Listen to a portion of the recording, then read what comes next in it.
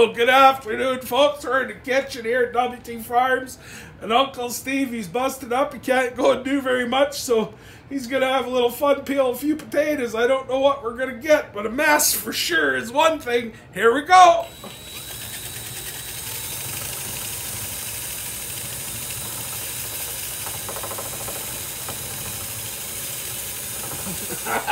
Yeah. Well, there's one down. We'll have to clean off the ends there just a little. I would suggest you hold the peeler in a different spot so stuff doesn't fly upwards. Oh, how do you think? Like, I'm not sure. Try down. Try it up. No, that won't help. Like this, but then I can't see. Do I need to see? No.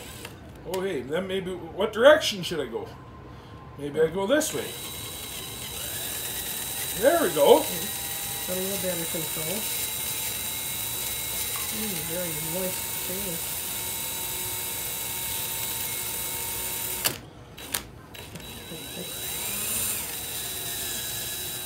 Lord, you're wasting more potato. Well, you waste a bit of potato, but you know what? Maybe we'll have potato skins with our supper too. We're having fun though.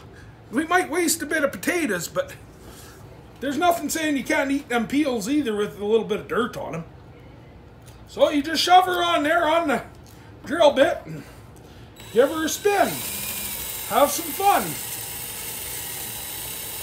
Need potatoes for your roast. If you don't like how much you're wasting, well, you take her off and you look there after the fact. We'll have to use a knife a little bit, but we just put her on there. One little shove her on, give her a little spin, and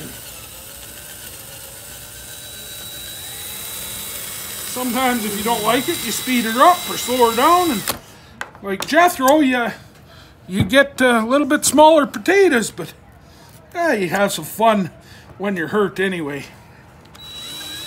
Because they're not round, but by the time you round them up a bit, it's actually pretty efficient though, Mom.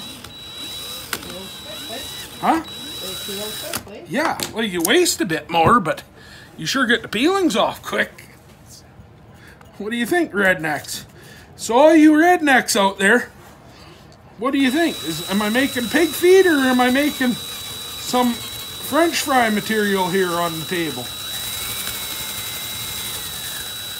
It's when they're out of shape there. But you know, you can really, you see we got a mess on that one. That one's ugly there. So we can even trim that out of there. When we have a bit of trouble there, we can spin it a little extra, and you know, yeah, you waste a bit of potatoes here, but what the heck? Redneck's gotta have fun too. It's not just Cyndi Lauper and the girls that have fun. Rednecks have fun too. Man, that works pretty good. But like I said, there's some spots here where you can see where the potato has some damages. You can clean it up too. And then if you want to split them in half, you just hold them, and you see when you're done spinning them, just give them one hold there and you make a mess of them inside too. You can take and tear them apart a little bit there. No, that didn't work out too good, but hey, how does a redneck figure things out? You got to try it. You know, it's just certain things you don't need to figure out, right? I don't need to try certain things to know that they're not that good for me.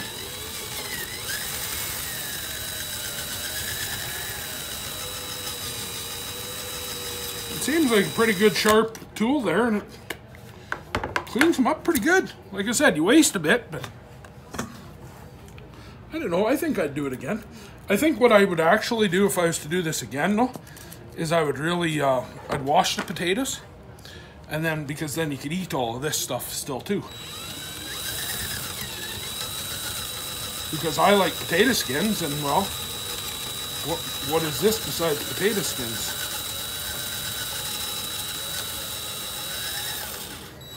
Let's see, there's one spot there that's got to lose a little bit more once sometimes they get around, they're not the right shape, eh? And you get them put on a little bit crooked or whatever, and you waste a bit more then.